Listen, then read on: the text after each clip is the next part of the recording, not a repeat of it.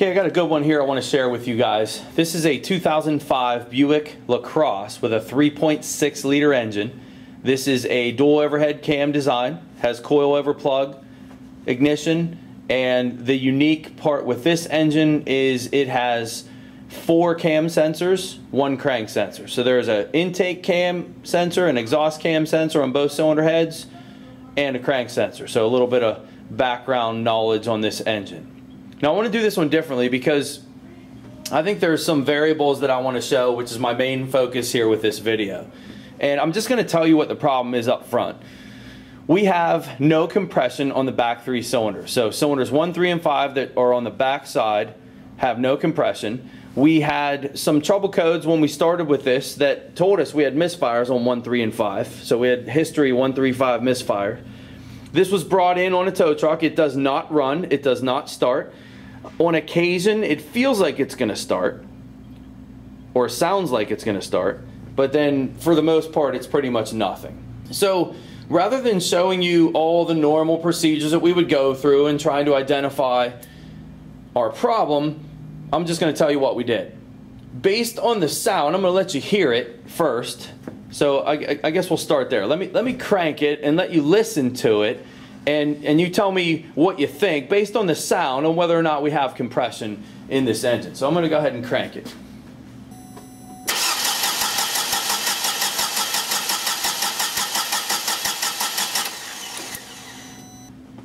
So you can hear that compression sounds pretty good with this engine. So we heard that, we brought it in, we went through the normal checks, spark, fuel compression. We weren't losing spark at all. Spark was maintained the whole time. I showed this in one of my last videos where we can check the spark of a component and visual inspection, basic test. Really all you're doing is putting the coil in. I have this one unplugged, so if you can picture the coil in the picture and you put a test light and an air gap here and you look for spark, and we had spark the whole time. So that was our basic spark test.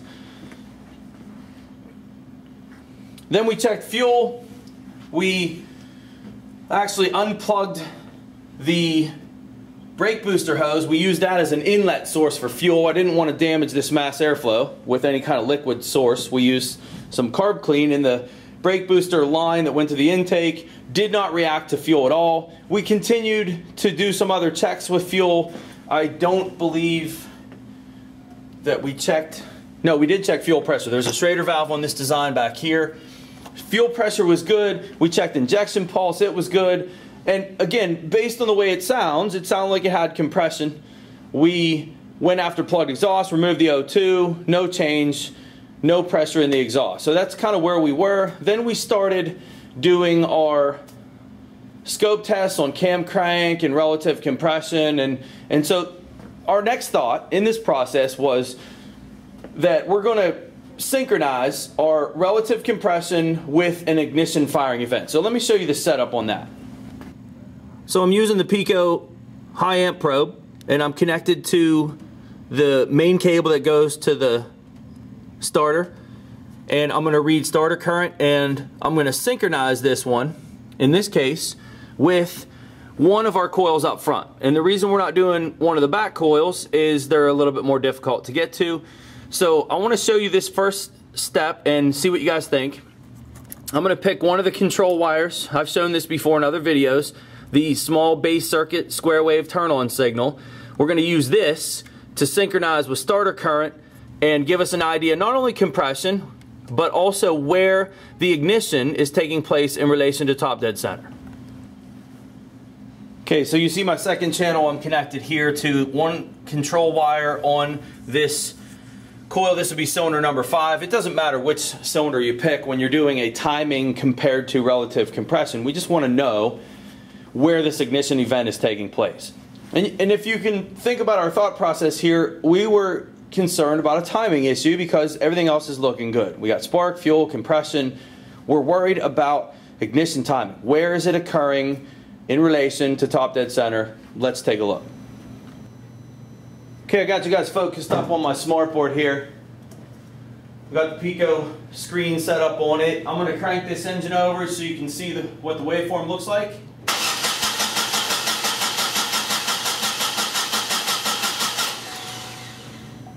So what we're looking at here, the humps on the screen would be starter current. We can throw a filter in that to clean it up a little bit. Looking at starter current, and then the blue trace, we're looking at where the timing is occurring in relation to top dead center. And we really focused, I'll show you on the area that we were really looking at, we didn't pay attention to the number of firing events on the screen compared to the number of humps on the screen. We really focused right away on basically where is this signal occurring. And if you remember from some of the other videos I've done, the turn off signal right here, this is where our spark is occurring. And so what we know about this vehicle is we are pretty much right dead on as far as where timing is occurring in relation to top dead center. So that's where we were. And what we said was, well, actually, we were a little bit confused at this point as to which direction to go next. Well, I might as well tell you, there's something else in this picture we missed. And, see, do I want to talk about that yet? Maybe come back to this? Nah, we'll talk about it now.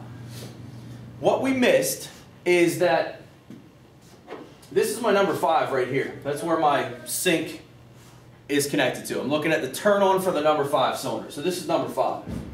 And that means that this is the number 5 too. And what we missed going into this, we missed that there aren't enough humps on the screen. Sorry, that's not the number 5. I don't know if I said that was the number 5 before or not. That is, it's 246 on the front bank. I am connected to cylinder number 6. This is cylinder number 6, this is cylinder number 6. And it keeps repeating itself. Now think about it, this is a V6 engine. We should have 6 different humps between there. From this point here to this point here is 720 degrees of crank rotation. How many compression waveforms do we see? We only see 3. And this is where we went wrong. We missed it.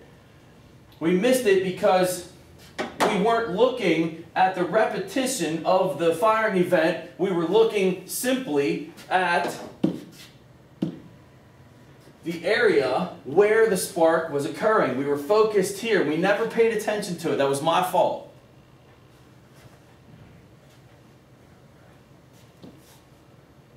So I want to point this out. This is a good place to start.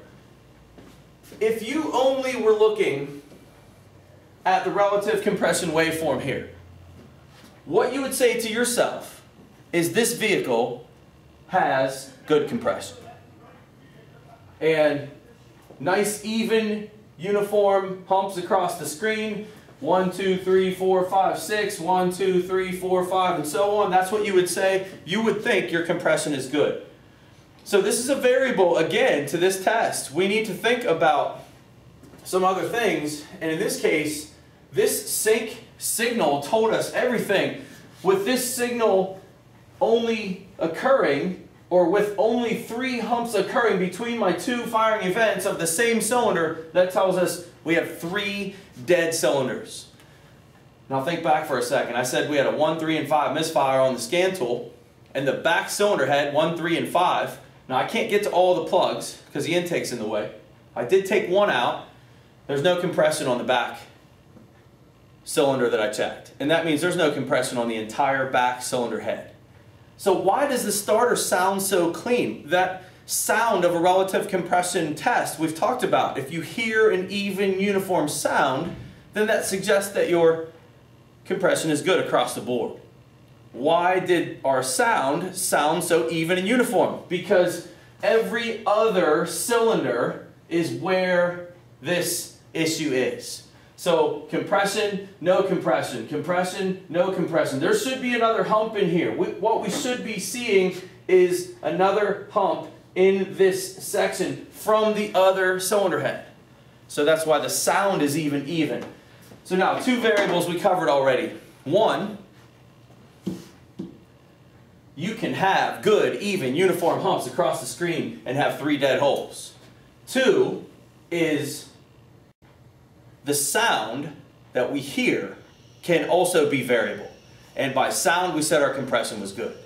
So let me show you what else we did next. what we did next was compare cam and crank signals together. Now there are 4 cam sensors on this engine, so just get you a quick shot of where I'm connected. I'm not going to get too detailed here, but there's 2 cam sensors here, there's 2 on the back cylinder head, and we're grabbing our crank signal right here at the engine computer rather than going underneath the car. And in light of some of the last videos that I've been shooting, in fact one I haven't done yet, it's on a Honda that you guys will be seeing soon, that we can have our ignition firing event line up and still have our chains be off on our cams.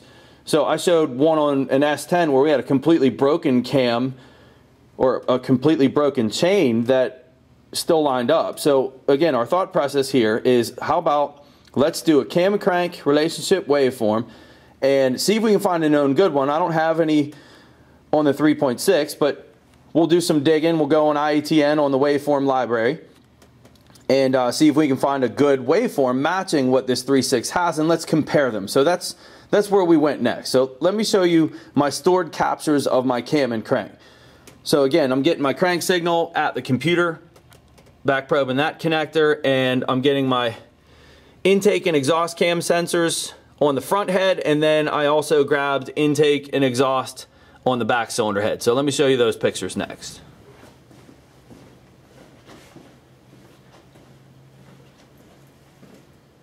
Okay, so this is a stored waveform. I'm not going to go through all the motions again and crank it so you can hear it and the procedures for hooking up. I hopefully by this point you guys have an idea of what I'm doing.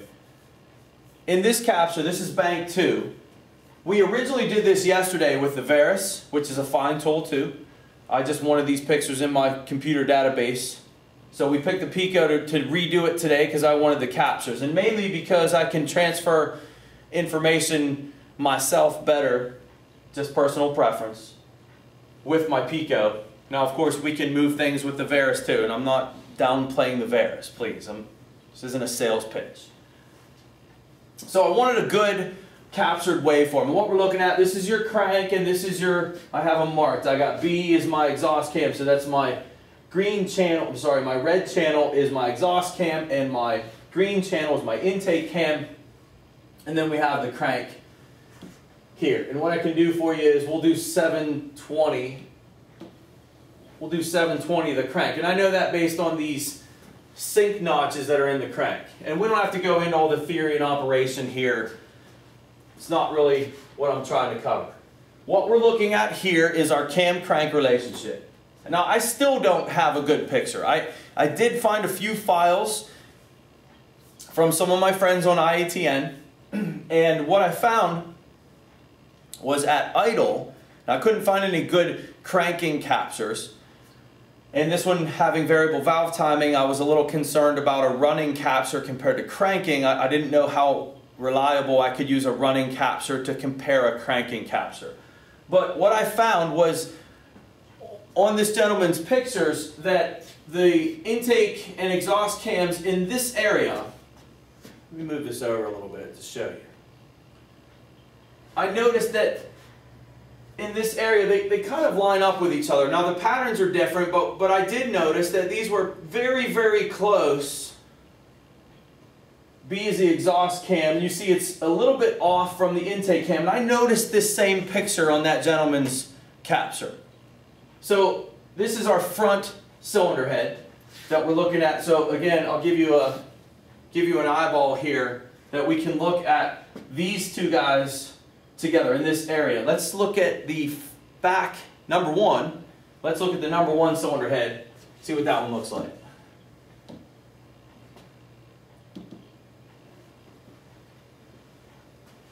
And this was the capture from the number 1. Ignore this, this is my in-cylinder pressure. We'll get to that. We didn't do that initially. And again, we're looking in, I'll just get you some of it. We'll just look at these two. We won't worry about the crank right now. And you see the large square wave areas in here, how they do not line up on this head. They're really not even close to each other. So I do know that there is an issue here with these signals. Now, not knowing enough about the engine, is that enough to say that we have a jump chain? Remember, going into this, I'm kind of going out of order here. Going into this, I didn't know that I had no compression on the back cylinder head. I really assumed incorrectly that compression was good. And what I'm trying to do is to get a test that says with 100% certainty that we need to rip the covers off of this engine and check the chains. And we don't want to guess for something like that. That's what we're trying to do here. We're trying to be accurate so we don't have to guess. And we don't want to spend, imagine spending whatever the job is. I've never done one on the 3.6. It looks pretty complicated. Let's just hypothetically say, imagine spending 6 hours of labor pulling that all apart only to find out that that wasn't your problem. I mean, you look at bulletins on this car, there's talks of reprogramming for computers, and there's a lot of misdirection that you could take. What are we trying to do? We're trying to develop testing methods that make us accurate. That's what we're doing. Is this enough accuracy here? To me right now, not enough. I can see there's a difference, and what I decided to do next was some in-cylinder pressure transducer testing. Now, what we know about this is we can look at a pressure transducer waveform alone without anything else and identify cam timing problems, valve timing problems. I'm not good at it yet, I'm trying, but my attempt is to do that because, again, my assumption that my compression's good across the board, that spark is good and lined up to TDC, fuel is good, so I want to see if my cam is off enough that is going to cause this thing to be a no start. So I'm going to do some in-cylinder pressure transducer stuff next, and then we'll come back to this crank signal and I'll show you the crank related to these two. And again, I'm trying to retrace my steps here for you. It's a little bit difficult to do in which direction I chose to go next. At this point, I'm confident. I looked at cam and crank. I didn't have enough known good patterns to go by to say whether or not this was a problem or my other side was a problem. So let me show you the in-cylinder ones now. Let's go back to bank 2, our known good bank. And I grabbed this capture, and today I chose to use the Pico. Again, remember, yesterday I used the Varus to do the cam crank signals. Today I chose the Pico because I don't have a real good pressure transducer for my Varus.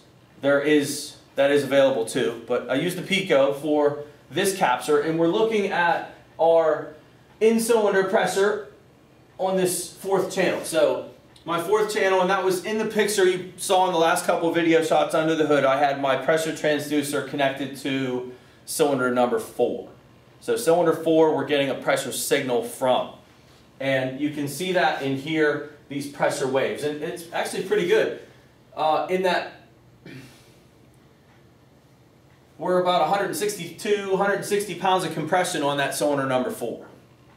So we do have compression on the front cylinders. We have spark on the front cylinders. We have fuel. Next thing I did, went to the back cylinder head. This is my compression in the single cylinder I checked in the back. And I had to change my scales. Look, this is a 2 PSI scale, and I have nothing on this. This is 0. Get out of the way here. This is my 0 line. There's no compression in here. I can't identify what's what. I don't know where top dead center is here, but there's no compression at all. Once we saw this, and we saw no compression on that back cylinder head number 1, bank 1, we said to ourselves, how did we have good relative compression readings in our original tests? So we went back and did it.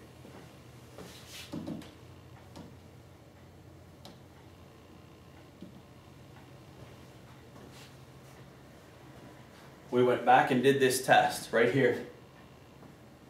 And I don't have the capture up here, the one I wanted to show you. This is the one, I'm sorry. Forgive me. We did this test, I'm sorry. We did this one right here. I threw the relative compression reading in here. I had the cam and crank already set up. I didn't feel like setting up a trigger for an ignition firing event. We didn't do that yet. I'm kind of working backwards here. This relative compression waveform, what we were now thinking was, as I showed you, that we only have 3 good cylinders and 3 dead ones. And here's how we caught it. A little bit of background on the crank sensor. We have a sync notch every 360 degrees of crank rotation. We can see here. The up-down waveform here is just simply from cranking speeds. It's a characteristic of a VRS type input. Speed increases, signal increases. Speed decreases, signal decreases. So ignore that up down. Focus on the sync. This is 360 from here to here. From here to here is 360, and from here to here is another 360. So you see we have 720 right there. So let me zoom in on that. Take this area and zoom in on 720, and how many relative compression humps do we now see? We saw 3. And that's when we went back and we threw this picture in here.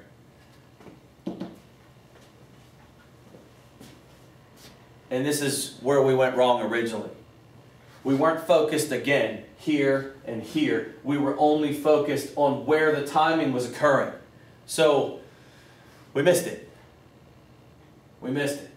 Pretty cool capture right there. I wish I would have paid a little bit more attention yesterday when we did this. We wouldn't have spent more time in doing unnecessary troubleshooting. It's good we caught it. We were very suspicious about the back cylinder head from the get-go, or chains from the get-go, from a very, very basic test. You know what it was? We just put our hand over the throttle body when we cranked it, and we had pressure increases. It was actually pushing our hand off of the throttle body instead of pulling and having good cranking vacuum. So a simple cranking vacuum test on this engine could have identified an issue. It's nice to take it a little further and know exactly where our problem is. It's definitely on our back cylinder head, and what we're saying is our chain is off. So I was hoping to maybe do a little comparison here. Final thought with this video. Let me show you the comparison with the chains, and you guys that have maybe a known good waveform can you know, get one to me, and I'll get you my captures and trade off. So whatever. I mean, I'd like to have a known good for this vehicle. I do think our front cylinder head is known good, but let me show you the comparison. Okay, this part's difficult. I'm not sure I can even do this very well because it's kind of hard to see it here on camera. But what we do have the ability to do is to look at the sync notches of the crank, compare the intake cam, compare the exhaust cam. We can do that with both sides. I'll try to do that quickly. Let's just look at this area in here, and we'll throw this cam in here. This is my exhaust cam, is my red trace. My intake cam is my green trace. We'll throw this one in the mix too. Yeah, it's kind of hard to see those all together like that, isn't it? Well, let's do them one at a time. Here's our exhaust cam compared to the crank.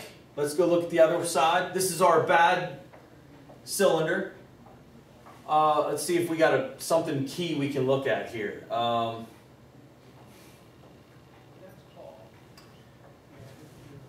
Leading edge here, right next to, so this is kind of a fatter pulse here. It is really close to the sync of that crank. So let's look at the other one, see if that's showing that way.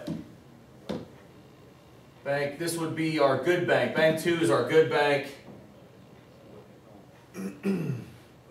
And we'll get this other stuff out of the picture. Just going to focus on this red trace, which we said is our exhaust. Take a look at this. I'm zoomed in a little bit more than I was before, but we're pretty close. The fat part of that exhaust cam, we're real close to that sync notch. So it looks like our exhaust cams are pretty close. Let's look at our intake cam now. Pull this red trace out of here, and we'll look at our intake cam. This is our known good cylinder, or our known good bank, and we'll get 720 of it again. We'll look in kind of this area and kind of eyeball here what we have.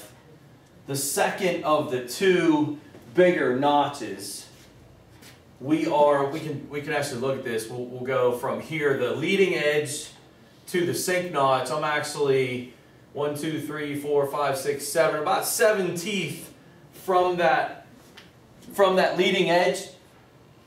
We have our sink notch on the crank. This is our intake cam on our good side. So remember that, 7 teeth. Let's see where the other one's at. Bank 1 is our bad bank. Our green trace is our intake cam. Pull our intake cam up into here. And we'll look at 720 again.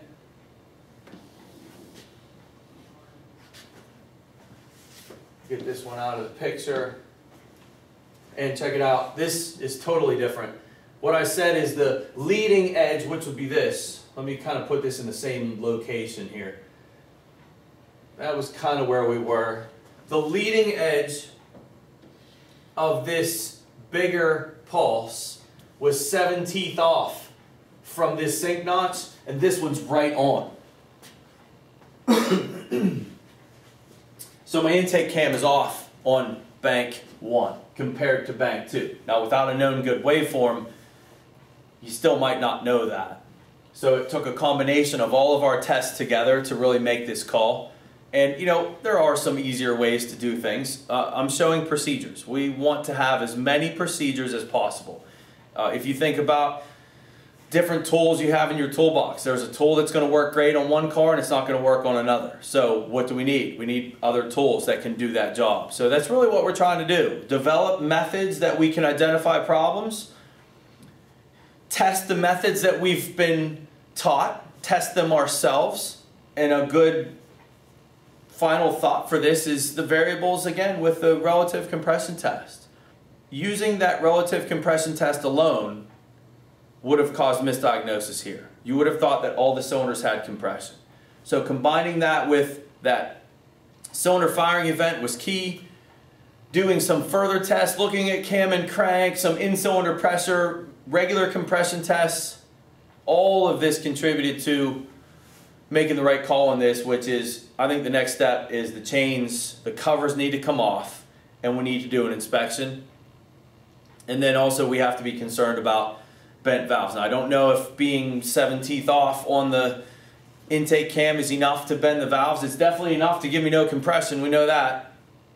I guess the other thing too is we really don't know if we're exactly 7 teeth off. I could be off on what I'm calling my known good cylinder head, could be off, but it does look a lot like the capture that I saw from one of my friends on IATN. So I think we're comfortable. This is what we're going to call on this vehicle. Unfortunately, I won't be tearing this down. This is going to actually go back to the garage. They wanted us to troubleshoot it for them. But I can now say to this garage who brought us this car with 100% certainty to go ahead and pull the covers off and do inspections on the chains. And really that's what this is all about.